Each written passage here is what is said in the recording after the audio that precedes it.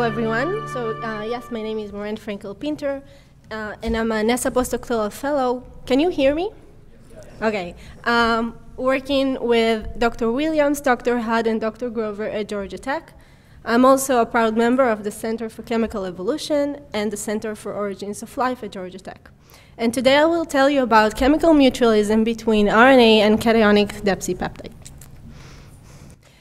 But first, let's start with a quick definition of what do we mean by mutualism. I'm sure all of you are familiar with the definition of mutualism in biology, in which we have interactions in which both species benefit in the level of the organisms. For instance, we know that the bee pollinates the flower, and the flower supplies food for the bee. And it's the same thing when we talk about chemical mutualism, in which we have interactions between species in the form of molecules, in which both types of polymers benefit. Here we see this, the most complex molecular machinery that we know today, the ribosome, which is composed of both RNA and proteins. We know that RNA makes proteins, and proteins make RNA. And we think that these types of interactions between different types of polymers were really important very early on in chemical evolution. Before diving to our mutualism project, when we look at the formation of peptides on the prebiotic Earth, we face several challenges with condensation of amino acids into polypeptides. The first challenge comes from thermodynamics. It is unfavorable thermodynamically to form the amide bond in aqueous solutions. Next, we have two kinetic barriers. First, to form the amide bonds, it requires high activation energy barriers. And second, if we did form a dipeptide, it can undergo another amidation to form this cyclic six-membered ring, which is called diketopiperazine, which is hydrolytically very stable, and so it's hard to further elongate the polymers that are being formed. To overcome these challenges, or to polymerize peptides, several solutions have been proposed. For instance, for the thermodynamic barrier, we can simply shift to dry-down reactions in which the thermodynamic equilibrium is changed, and now we can favor condensation dehydration reactions. For the two kinetic barriers shown here, we can use high temperatures, but that could also lead to some decomposition of the amino acids themselves, or we can use high-energy molecules, such as activated amino acids. But there is a questionable availability of those molecules on the prebiotic Earth. In the Center for Chemical Evolution, we've come up with another solution. And briefly, as I mentioned, polymerization of amino acids to form a polypeptide requires a high activation energy barrier, so a dry down would need high temperatures. But Dr. Hudd suggested to use these similar building blocks to amino acids. So these are hydroxy acids, which have alcohol instead of the amine. Glycolic acid, for instance, is the hydroxy acid analog of glycine, and lactic acid is the hydroxy acid analog of alanine. And we know that the hydroxy acids were very readily abundant probably on the prebiotic Earth because we see them in meteorites. They come from the same type of synthesis as the amino acids, and so they are co-localized together. And we know that to form these polyesters, so this step is pretty easy because it requires lower activation energy barriers. So we can easily form polyesters. But what will happen if we will mix these two types of building blocks, amino acids and hydroxy acids, together? So what we see under dry-down reactions is that we can form Depsipeptides, which are copolymers of amino and hydroxy acids, or esters and amides. And the reason why we can form these peptide bonds is through a mechanism called ester-amide exchange. Once we have our esters, we have an activated carbonyl that can undergo a nucleophilic attack with an amine in a process called ester-amide exchange, and now we formed an amide bond and replace an ester bond. So this process is we can readily form Depsipeptides just via dry-down reactions. So for the mutualism project, our hypothesis is in interactions between different types of polymers were really important to shape chemical evolution. And we want to, in this project, we want to establish that specifically interactions between cationic depsipeptides and RNA were really important and allowed them to mutually interact to promote the synthesis, stability, and function. As model interactions, we chose electrostatic interactions, so we study interactions between cationic depsipeptides and the negatively charged RNA backbone. And we ask two main questions. First, we ask, can we form cationic depsipeptides via dry-down reactions when we mimic these prebiotic environments? The second question was, if we did form cationic depsipeptides, can they mutually interact with RNA and promote it in a way that will be really interesting to look at in terms of function, structure, and so on? For the first question, just for this slide, please no photos because our paper has just been accepted to PNAS. It's under embargo. So the first question, can we form cationic depsipeptide on prebiotic Earth? We formed depsipeptides via dry-down reactions of hydroxy acids. So we have lactic acid and glycolic acid. And we use 6 different cationic amino acids. 3 of them are the proteinaceous amino acids. By that I mean the cationic amino acids that are found today in proteins, and they are incorporated during translation. These are arginine, histidine, and lysine. The 3 on the bottom here are shorter versions of lysine, which have fewer methylene chains, methylene groups on the side chain. These are ornithine, 2,4-diaminobutyric acid, and 2,3-diaminopropionic acid.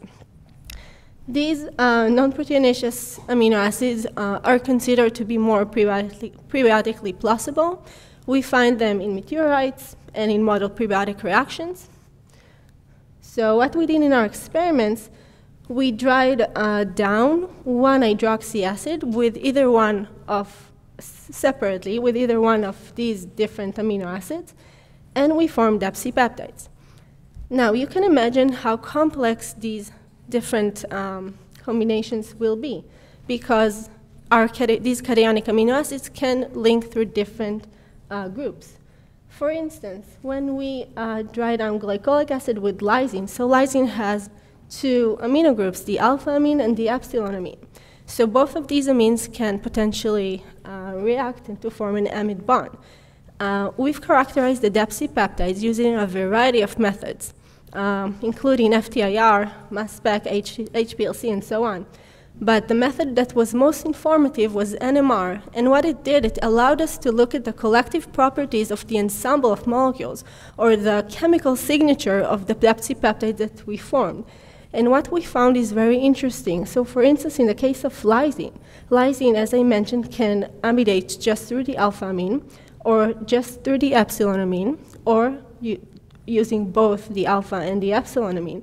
What we found by NMR is that actually most of the polymers that we formed were those in which lysine amidated through the alpha amine, but still had a free epsilon amine. And we have a pretty good understanding to why this is. But in the beginning, it was quite still, it's really interesting to see that. So 77% of all of our polymers look like that, which implies that it's just like in today's biology, where the lysine will, we have these, I guess, linear polymers with free amino groups on the cationic amino acids. And hopefully you can see this work soon, but just to summarize, we have seen something very interesting is that the proteinaceous amino acids condense more extensively and selectively through their alpha amine compared to the non-proteinaceous amino acids. And we think that we understand now the chemical basis for selection of today's cationic amino acids over non-proteinaceous amino acids that we also had in our soup. So, yes, we can form cationic depsipeptides, but what can we do with them? Can they take part in a mutualistic manner with RNA?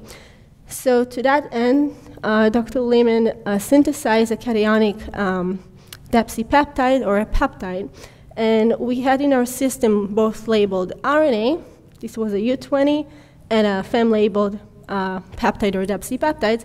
And the first thing that we wanted to do is, can we see physical association between the two types of polymers? So we use the commonly used band shift assay. Very briefly, under native gel conditions, when we run RNA, it will migrate to a certain extent, but upon interaction, for instance, with a peptide, it will migrate a bit slowly, and we should be able to look at that.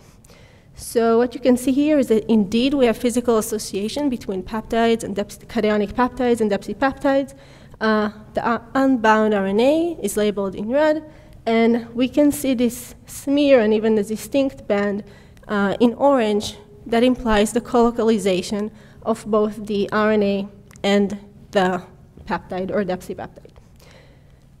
Once we've had this physical association, we went to explore different ways or means in which we can look at the mutualism between the RNA and the cationic Depsipeptides, both synthesized Depsipeptides, but also the ones that we formed in our dry-down reactions. What we see here is one example of such a mutualism aspect that we saw, which is really the most fundamental element of mutualism. If interactions between different types of polymers, if we have these interactions, this should lead to a slower degradation rate of the polymers compared to if they are not associated. And this is what we see here. So we have our cationic Depsipeptide with just one ester. We can follow the degradation of this ester because esters degrade much faster compared to amide bonds.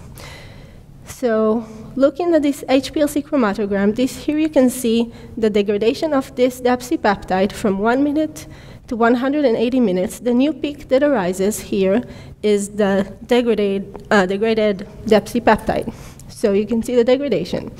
This is without RNA. Once we introduce RNA to the system, you can see a robust difference in the degradation rate. So we introduced a 10-mer RNA duplex.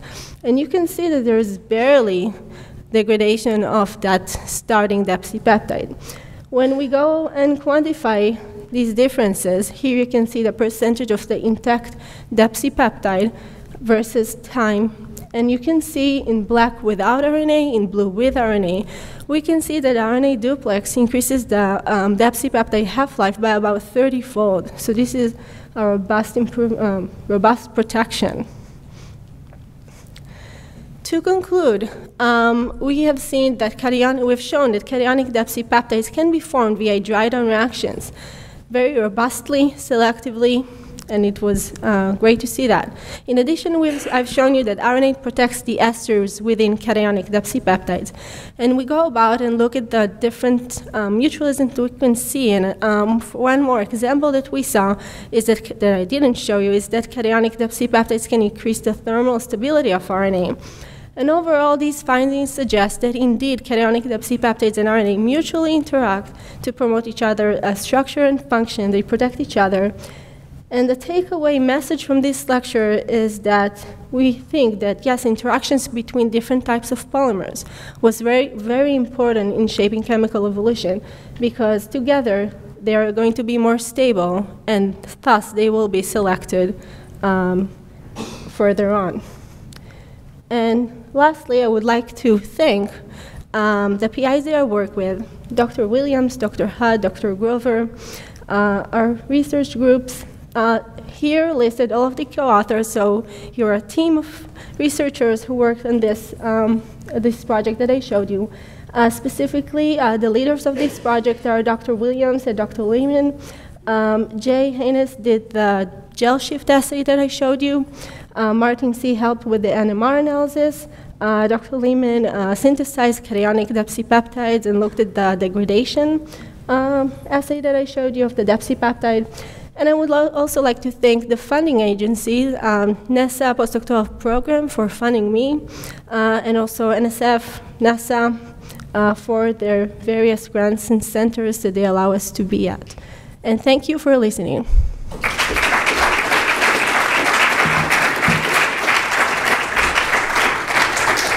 All right, we have time for one quick question.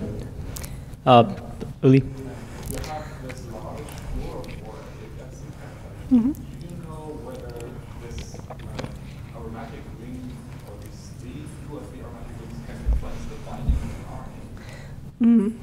of RNA. Yeah, so potentially there could be such association. I mean, such an effect.